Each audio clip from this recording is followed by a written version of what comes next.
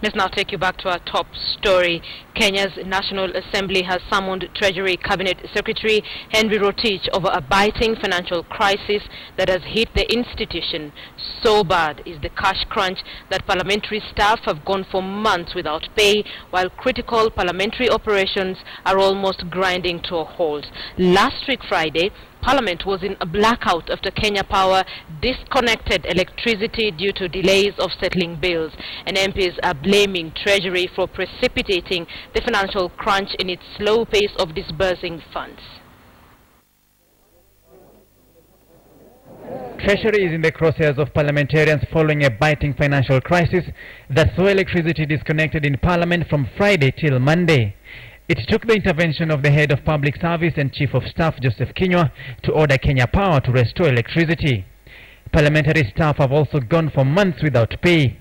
The Parliamentary Service Commission says it lacks money to settle bills and pay its staff following a slow disbursement of funds by Treasury. The Kenya Power guys came and disconnected power. Yet there's no money to pay. Actually, let me tell you this. I want, let us not bring politics here. It's a reality, it is known. Let us not bring party politics here. Power was disconnected on Friday at 3:18 a.m. until Monday, Madam Speaker. It has never happened. Why would you wait until you have a bill of 10 million before you pay?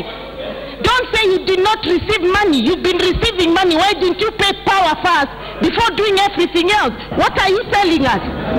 This commission also has issues. I want to say I've been here for 15 years and this commission has issues. Reports indicate that PSC is grappling with how to raise money to pay staff salaries for August and September, settle service providers' bills and ensure smooth operations of various committees. Sources indicate that some suppliers have given PSC an ultimatum to settle long-standing bills, failure to which they would withdraw their services. MPs decried that even money earmarked for development in their respective constituencies was still pending at Treasury. Inquiry indicates clearly that there is exchequer releases problems, and that is why even ministries cannot absorb. And the effect of that, Madam Speaker, I know many of us may not have financial background. The effect of that is a slowdown in economic growth. Staff go for months without salaries. Critical operations are basically running to a halt, and it appears, Madam Speaker, that the government is experiencing some unprecedented financial crunch, and yet we are not being told what is the cause of this financial crunch, Madam Speaker. Madam Speaker, the other day I was here. I could not even visit the toilet because the toilet was closed. There was no water, no electricity, and we know very well, Madam Speaker, Kenyans are paying taxes, and KRA, as it collects taxes, the money goes to the Treasury. So the issue here is about Treasury.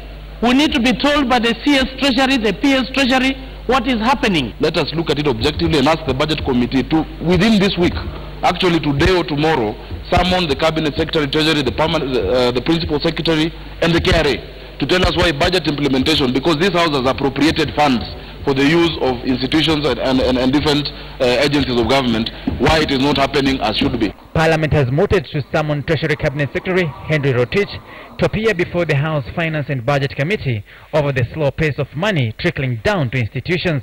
MPs essentially putting blame on the financial crunch it's facing squarely on Treasury's doorstep. Samogina, KTN News.